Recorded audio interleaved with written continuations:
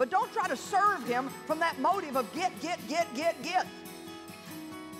I don't care if you have to take a year or 5 or 10. Take some time and fall in love with Jesus.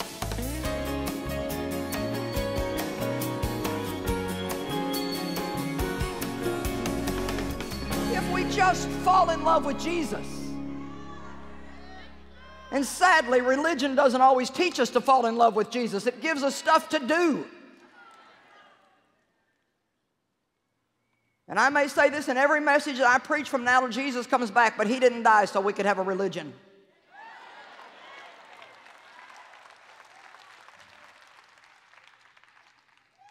When somebody asks you if you're a Christian, please don't tell them what religion you are. I don't know if you've figured it out, but in heaven there's not going to be a Catholic section and a Lutheran section and a Methodist section and a Baptist section. And we poor crazy Pentecostals are not going to be out in the back lot somewhere either.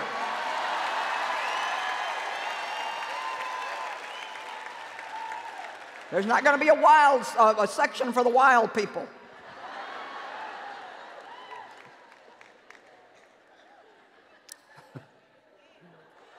Oh, God, I don't think I'll get this done tonight, but...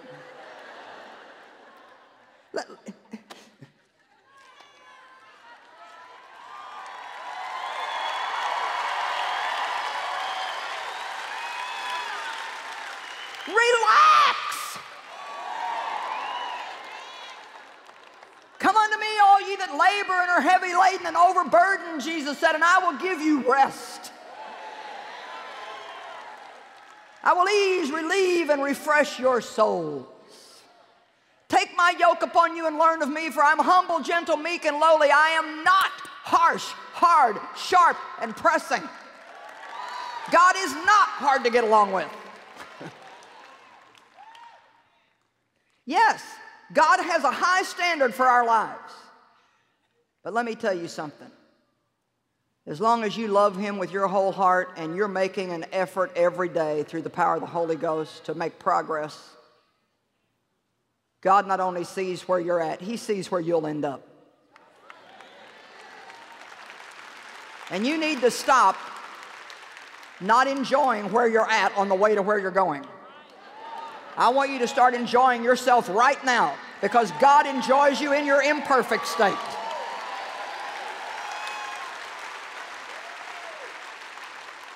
I think some of the things about us that we get all rattled about, God probably thinks they're funny.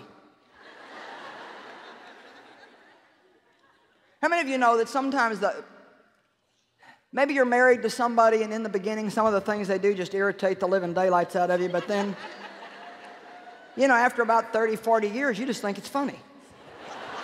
Anybody been married long enough to know what I'm talking about? Come on. It's just like, it's funny. You know, like... Dave has a pretty good sized face between his 2 front teeth. It's an imperfection. And he said to me a few years ago, maybe I'll get that fixed. I said, no, I don't want you to do that. He said, why? I said, because that's you. But that was a good lesson to me to realize that sometimes I think, you know, God's not all that worried about the spaces in our spiritual perfection. Now, I don't mean that, you know, we need to live sloppy lives and not care about sin. I'm not talking about that kind of stuff. But I'm talking about some of the stuff that we stress over. Okay, so you lose your temper once in a while. Repent. Ask God to forgive you. Don't let the sun go down on your anger. Learn from your mistake. Go on about your business.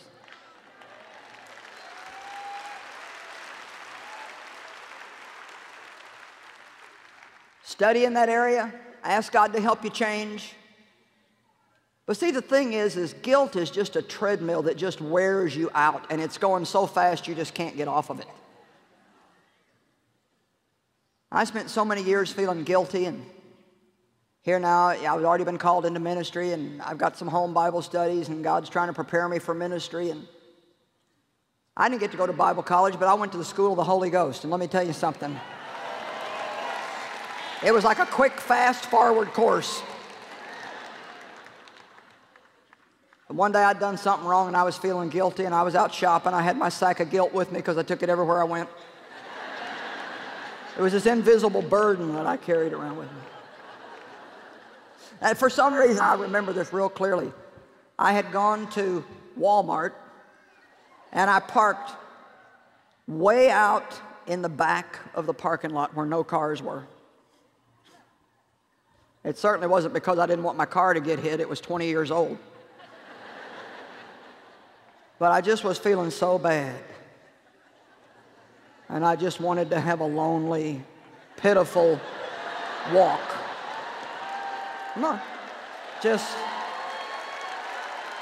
oh God, I'm so bad. Oh God, I'm so bad. I'm a mess. Nobody messes up like I do. God, I don't know how you're going to use me. My God, will I ever change? I don't think I'll ever change.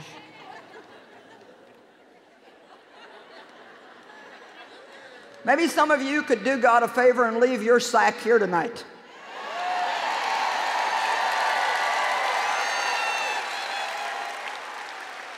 And the Holy Ghost began to speak in my heart, and he said, Joyce, how do you plan to get over this sin? What are you going to do about it? Well, I mean, I had a Bible study. I knew the answer. I said, well, I'm just going to receive the sacrifice that Jesus made for me when he died on Calvary. Spiritual. Yes, Lord. I put on my religious Pharisee cloak and... But now listen, then this came up in my heart. I see, and when did you plan to do that? And here came a revelation because I thought, probably in about 3 days. And then I realized I had done something wrong, and God's forgiveness was right there for me all the time, but I was going to feel miserable for 3 days and beat on myself to pay for my sin when Jesus had already paid.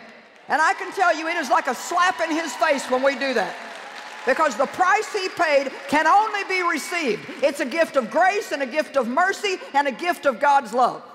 And this is what came to my heart. Joyce, if you don't mind, if it's not too much trouble, would it be okay if you just went ahead and received that forgiveness today? Because I have some things I need you for, and frankly, in this condition, you are no good to me. Come on, somebody give God praise tonight.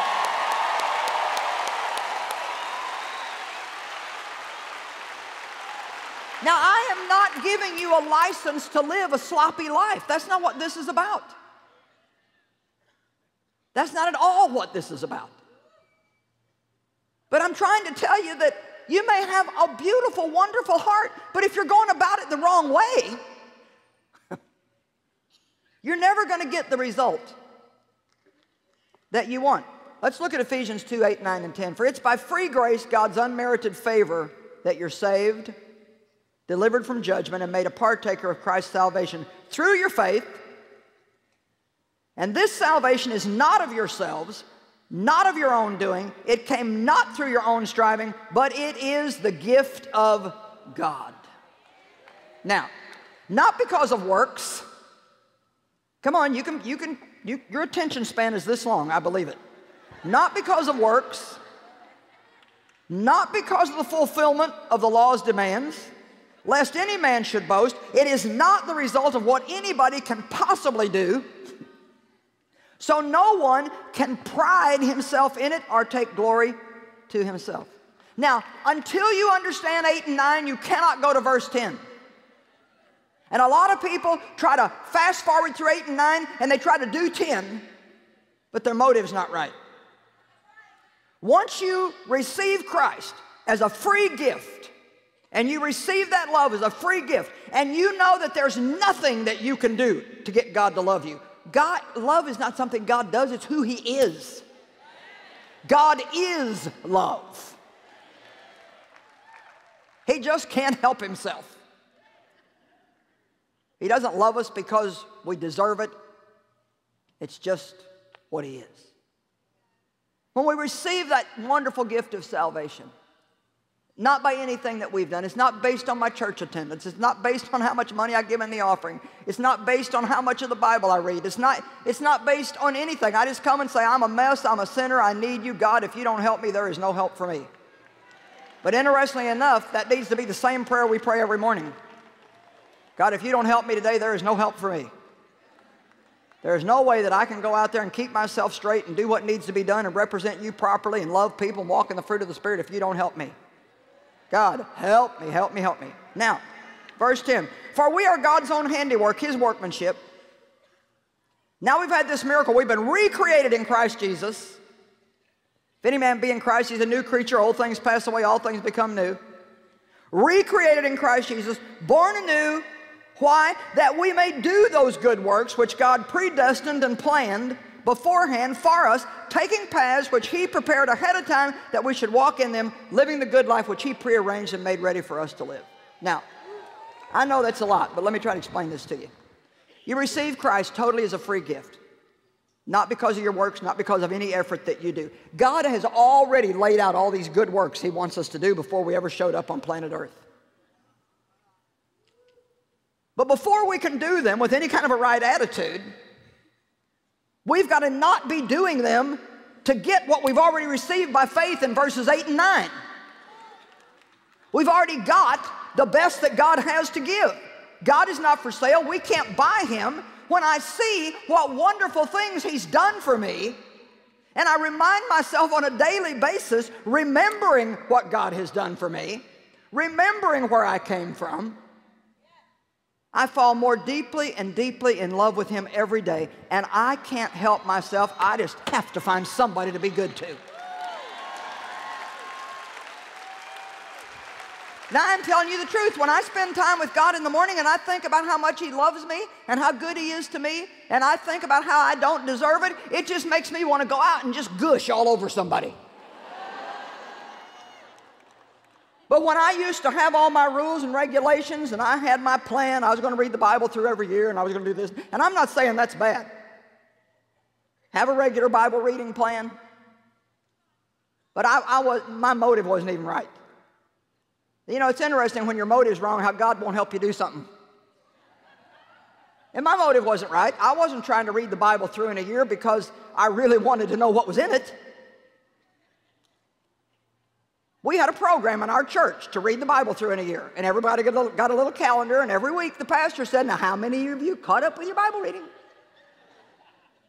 And I didn't want to not be able to lift my hand. Because after all, I was in leadership and I sat on the front row. And I had a seat with my name on it and I had my own parking place. You see, I was important in the church. So if anybody should read the Bible through in a year and not get behind, it should be me. Well, I put that calendar up on my refrigerator, and as long as I was getting my check marks, I was proud. I'd walk by there and swell a little bit. You had to read 6 chapters a day so you didn't get behind, and I'd read 6. Didn't remember nothing, didn't get nothing. Didn't mean a thing to me, but I got a check mark that day. Come on, I hope somebody's in the house today.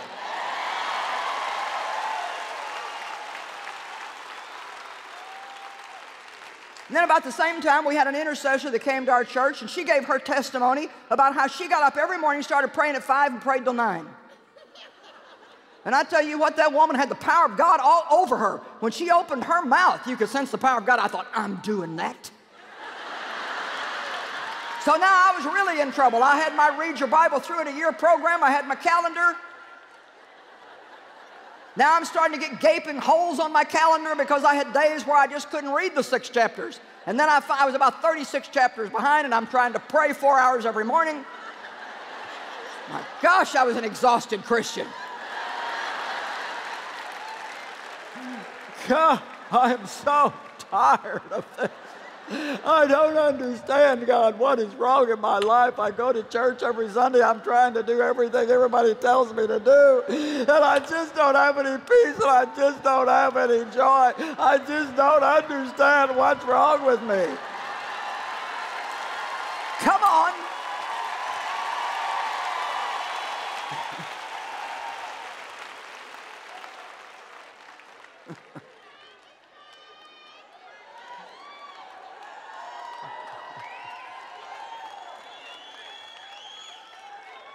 Well, I pray now. Probably a lot more than 4 hours a day, but I don't do it with a clock locked up in a room.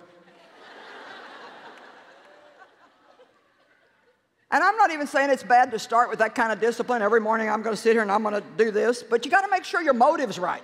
You can't be doing it to get something from God. And I can tell you one of the ways you can tell when your motive is wrong. When you have a problem in your life and you hear come out of your mouth, God, I don't understand how this could happen to me after all I've done for you.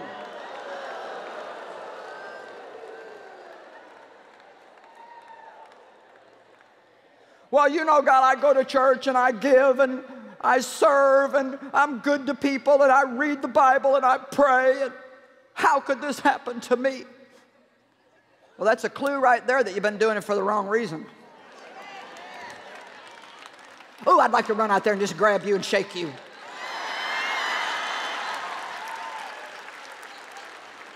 It's a subtle shift, but it's a motive change. It's another little version of what I shared with you this morning. Don't get in a marriage relationship so that other person can make you happy.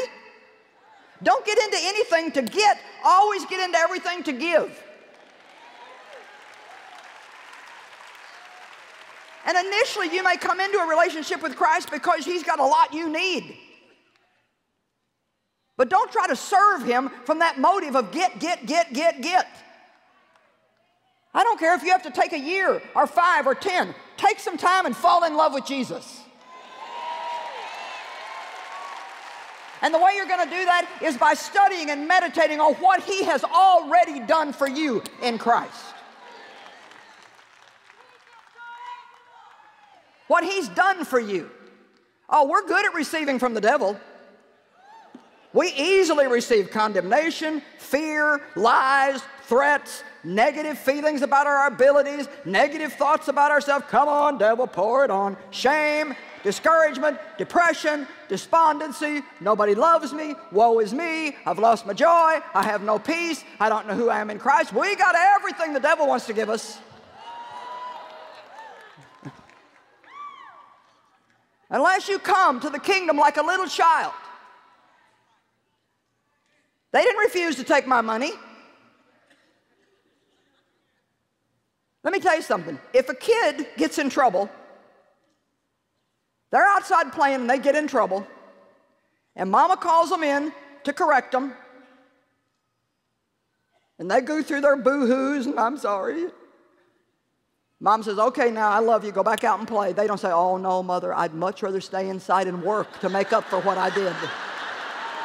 Come on. Has any one of your kids ever done that? Ever? I mean, they're out the door. They forget the whole thing. Mama loves me, Mama loves me. What would you think if the kid said, oh no, mother, I cannot receive your goodness and your mercy. I must now go and clean my room, and I will stay there and clean all day. Oh! But here's what the Bible says to receive. To as many as received Him gave He power to become the sons of God. Receive ye the Holy Ghost. Ask and receive that your joy might be full. Receive the Word of God with meekness. To as many as received and welcomed Him gave He power to become the sons of God. Receive forgiveness of your sins. Receive the mercy of God. Receive the love of God. Receive your inheritance. Receive mercy for your failures. Receive the result of your faith. Receive all the good things God has created with thanksgiving. When the Holy Ghost has come upon you, you shall receive power.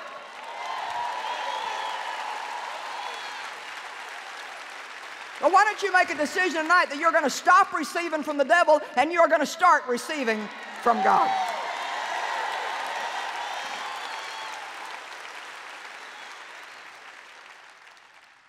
There's some wonderful, wonderful, wonderful scriptures in the book of Romans. And I'd like to take just a moment to show you a couple of them. Romans chapter 3, 23 and 24.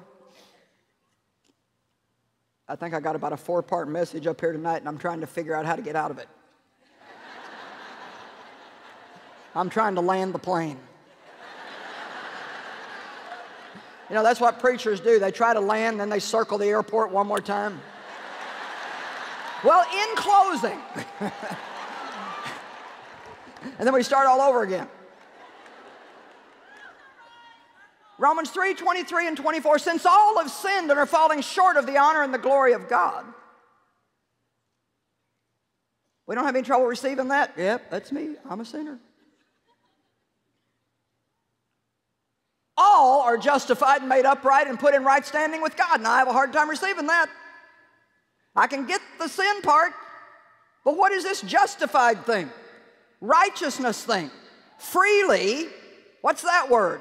And graciously, grace, unmerited, unearned, favor, mercy.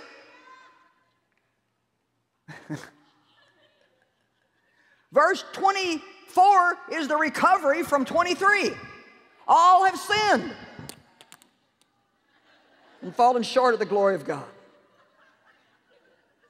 Through one man, Adam, we all received sin and condemnation. Why can we not, through the one God-man, Jesus Christ, receive righteousness and justification and cleansing and mercy and grace? Because where sin abounds, grace does much more abound. Everything that God has is way much better, cooler than anything the enemy has.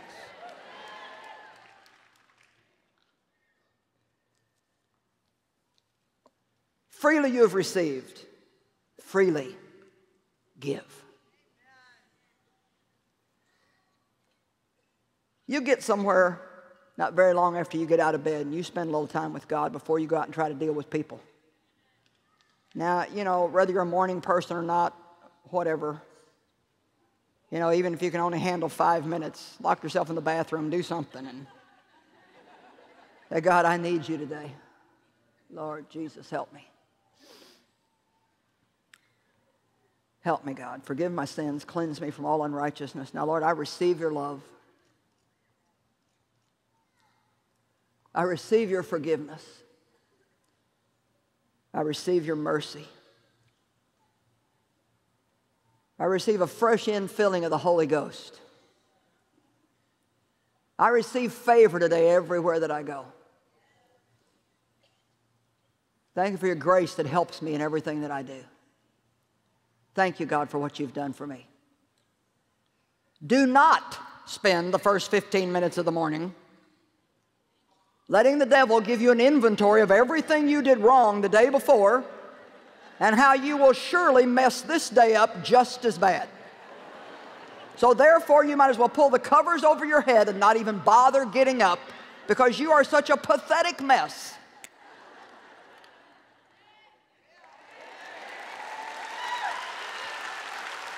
So now tomorrow morning when the devil starts that, you jump up and say, I don't receive that. I don't receive that. But God, I receive from you. I am forgiven. I am a child of God. I am anointed. God loves me. This is the day the Lord has made. I will rejoice and be glad. Hallelujah.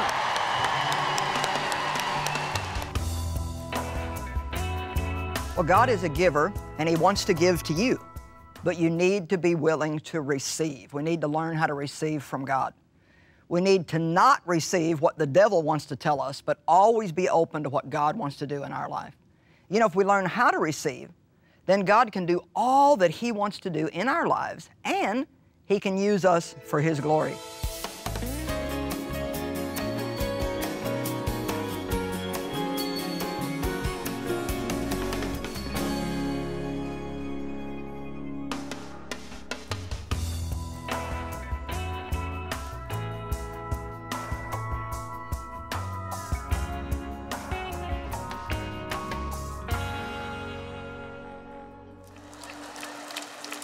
But I know that the Word of God is true and that He changes lives and He gives you a life worth living.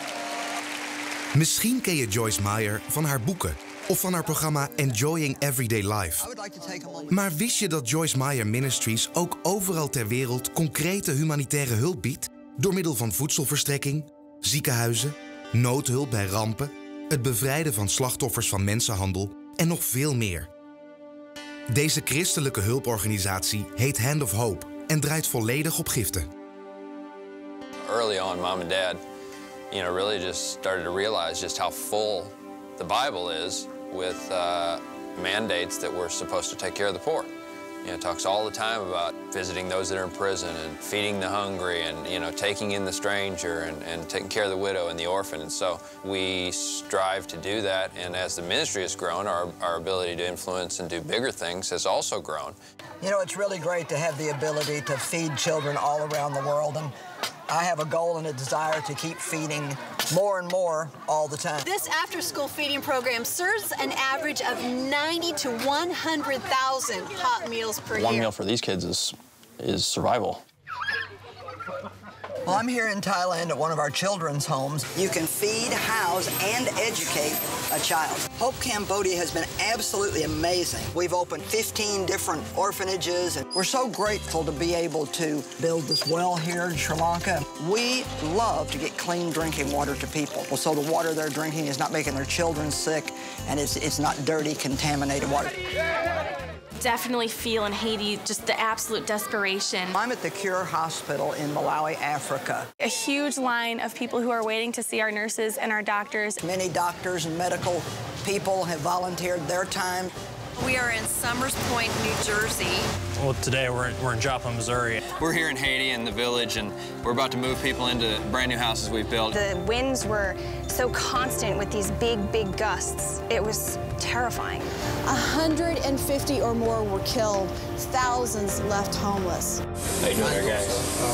A little gift from Joyce Meyer Ministries. Here in Zimbabwe, I was able to hand out the 2 millionth bag in a prison. That you can have a different life today. Don't know how many, lives you guys saved by coming in and showing the love that you guys show. Human trafficking, today's term for modern slavery. We've been working in different parts of the world and providing a place for women to come out of that lifestyle and be restored. There's no limit here. This is ran by God. He changes lives in Project Hope. You can change, you can get healing, you can survive. Over Jezus vertellen en mensen laten zien dat God van ze houdt. Ja, de vele noden op de wereld gaan een mens te boven. En misschien vraag je je zelfs af of je er überhaupt wel iets aan kunt doen. Maar dat kan dus wel degelijk.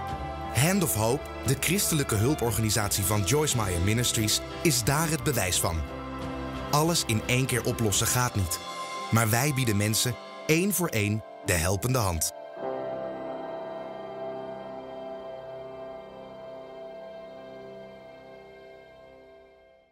Well, you certainly don't have to look very hard these days to find things to worry about. If you turn on the news for even 5 minutes, you can feel like the world is just spinning out of control. That's why I'm so excited about my new devotional, Trusting God Day by Day. These devotions will help you change your focus from your circumstances to the truth that's in God's Word. It's time for us to enter into the peace that God has made available to us where we can enjoy our lives. And that comes only from trusting God day by day. Begin je dag met God met de 365 overdenkingen voor het hele jaar. Bestel het boek God vertrouwen van dag tot dag nu via onze website joyce-meyer.nl of bel 026 20 22 100. Een dag begint pas goed met een goed ontbijt. En een dagelijkse overdenking van Joyce. Nieuwe impulsen en bemoedigende gedachten die je zullen sterken tijdens je dag. Abonneer je gratis op de overdenkingen op joyce-meyer.nl/overdenking of op Facebook. Begin je dag goed. Het is het waard.